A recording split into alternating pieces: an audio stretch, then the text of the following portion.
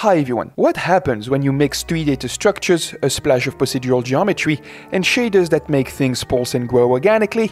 And all of that in the browser? In this video, we'll break down a project I built in Three.js that does exactly that. The link is in the description, and by the end of this, you'll hopefully pick up a few things about creative graphics engineering. Welcome to yet another random coding exploration.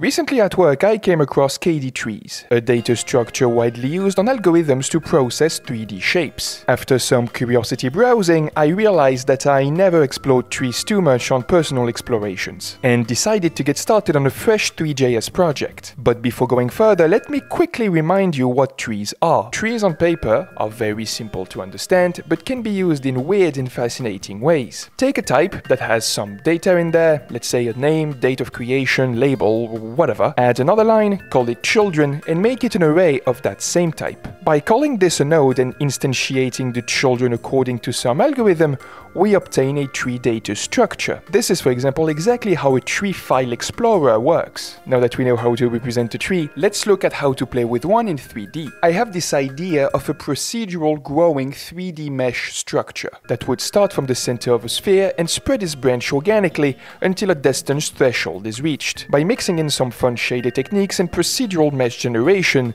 I should obtain something worthy of a post on Twitter after a few commits and some polishing. Seems like a good plan and looks like I have a few very interesting problems to resolve. Starting with the data tree generation algorithm. I create a tree node type containing a 3D vector for its position in 3D space, a weight float being the girth radius of the branch at the current node, and some other variables I'm going to come back to later. I start my tree with a root node at the center of my scene, and get a random number from 1 to 4 that will be my initial number of children. For each of these, I generate a position randomly with a sphere distribution around the root, instantiate a node, passing in that position data, and then push each of these into the children array of the root node. Now that I have some number of children to go off of, I can begin my breadth first search algorithm that is going to repeat until a distance threshold is achieved. What's a breadth first search algorithm? That might be a topic for a future video you definitely shouldn't miss. Just saying. Here is what happens for each cycle of that algorithm. For each node in the BFS queue, I take the direction vector from the root to that node and multiply it by a random scalar value. I create another random vector that is going to add noise to this vector, and if I just add that output to the position of my current node, I just found the position of my next child node. And I can repeat that process a random number of times to create multiple branches just like an actual tree. If a new computed position of a child goes above the distance threshold that I just check by taking the length from the root node to the newly generated child, I stop the algorithm here for that node. Otherwise, I just add the other children to the BFS queue to be handled in the next algorithm cycle. So far, this algorithm is only returning a tree of objects. It just is abstract TypeScript data. To visualize it, I'm writing a basic recursive function that creates a point for each node, and a simple 3D line connecting these points together. I now have somewhat of a beginning of a cool project with a cute yet complex procedural tree. It's obviously looking a little bit bland, and I am very far from what I want to obtain. How can I go from these flat lines to connected cylinders with dynamic radiuses? Well, that one is interesting. I want to create a 3D mesh cylinder that will follow the natural direction of my tree and also want to control its thickness along the way. And since I want this as organic as possible, let's start by making these angles less angly. That's a word. I come up with an algorithm that would decompose down the tree into a simpler to handle array of 3D segments. For each of those, I am using a centripetal Catmull-Rom interpolation that takes in an array of 3D points and outputs a smooth 3D spline. The math for the interpolation of this is above the scope of this video, but goddamn is it interesting. I then simply sample points along that curve to obtain a more organic segment. I end up with quite the same thing as I had before, but with more points and less angly angles. These points are the foundation around which I will build my 3D shape. But for that, I need to compute a few things first. For each point of each segment of my tree, I need to compute its tangent to the curve. For that, Super easy. I take the current point of a segment, look at the point before that, take the direction vector to the point after the current point, and that's how I compute the current tangent. And yes, I later realized Three.js curves already have a method to give you tangents, but we don't talk about that. With the tangent, I also need two other axes to create a local coordinate system. So I generate another random vector, cross-product it to the tangent, normalize it, and now I have a normal. Take the cross product of these two, and I obtain the binormal. With a tangent, normal, and binormal, I now have a local coordinate system from which I can generate anything. And using the weights we computed during the tree generation, it's very simple to construct a circle with this variable as the radius, using some very basic trigonometry, and vector math with this new coordinate system. I do this for every single point on every single segment, and this is how I obtain every single vertices of this mesh I'd like to create. Okay. Now I have a soup of 3D vertices, but I need to actually turn this into a geometry I can render properly. It's time to talk triangles. Now to me, this is a very exciting part. How am I possibly going to join all of these points to create a 3D mesh? Let's take these two adjacent circles I just computed. To make a cylinder out of this, since my GPU only understands triangles,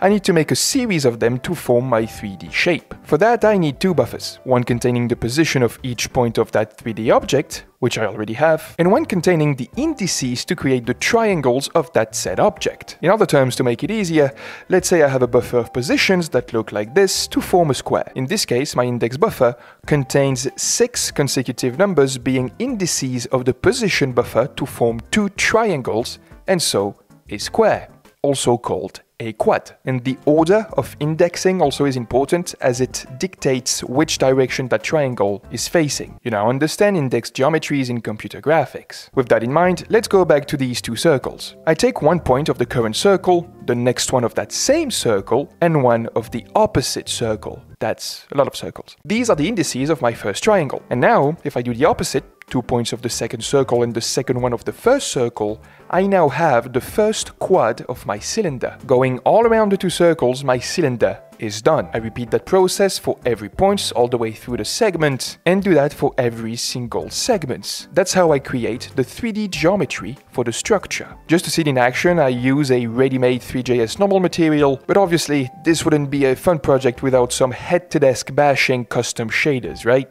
Right. I want to find a way to animate this object. For the moment, I have this dead form that just exists, but I want it more alive, and overall, if possible, not look like trash. This is where I involve shaders. To make a long story short, shaders are programs passed to your GPU to handle loads of simple computing functions in parallel. A vertex shader processes the vertex position buffer to determine the position of each vertex on the screen. Then the fragment shader runs per pixel to determine the final color of each pixel rasterized by the mesh. This is a fast, sloppy summary, but shaders can get very complex. Even entire YouTube series and books are dedicated to them. When I first started, it took me months to wrap my head around even this one line. If you are interested in learning them though, which I encourage, please go read this right now, the Book of Shaders. I promise you it unlocks so much. That was a tangent. Anyways, for the current matter at hand, here is the bird's eye view idea of my shader. If I insert a plain output color in the fragment shader, let's say red, it's easy to see that I will be lacking loads of details on my structure. Instead, let's go back up a few layers in the pipeline in the vertex shader. First, I compute the normals of my vertices to camera space and pass it to the fragment shader as a varying alongside my camera's view vector. If I take the dot product of these two vectors, I have a very simple way to color the mesh's edge according to the camera's position relative to the triangle's orientation. That's your basic Fresnel shading. If I add to that a slicker dark background, this is already getting a little bit nicer to look at. But I'd like my 3D object to seemingly grow from the origin all the way down the extremities of my tree. Extremities.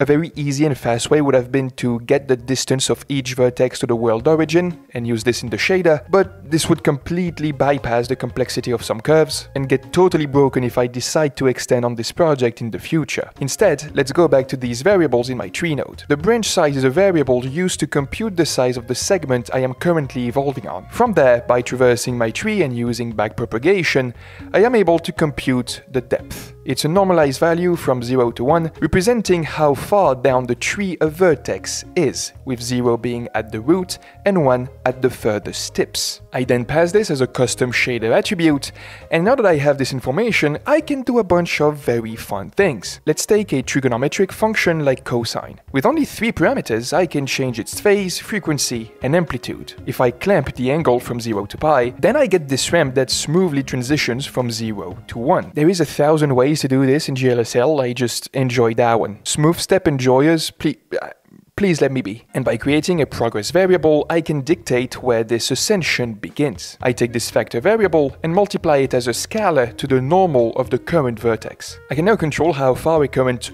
2 point is from the current segment center. And if I plug in the depth attribute I computed earlier as a phase offset, that's how I can easily control how the mesh unravels. Then, in the fragment shader, I pass in that same growth factor, plug it into the alpha channel, and just don't show any pixels beyond a certain threshold. And there you go, a procedural growing mesh. And lastly, once again, to add a little bit more life to this scene, in the same normal displacement fashion, I took another wave function, this time a sine one, and changed a few of its parameters to have these smooth bumps as the angle progresses. If I use a U-time uniform, just a value that takes the time elapsed between every frame, and passing once again the depth as an offset, I have a pulse animation on the vertices that I can then simply pipe to the fragment shader and play with changing colors. Now that's a coding exploration. So there you have it. From a data structure on paper to a pulsing, organic 3D creature rendered in your browser. I started this project with curiosity about trees and ended up with a creative sandbox for graphics experimentation. There is still a lot to polish and expand on, as every single project ever. Add some mouse interactivity there, maybe integrate it with a UI for a sick portfolio, who knows. If you enjoyed this breakdown or learned something new, drop a like, share it around, or let me know in the comments what you'd like to see me do next. That is all for me, and I see you all very soon on the internet. Bye bye everyone.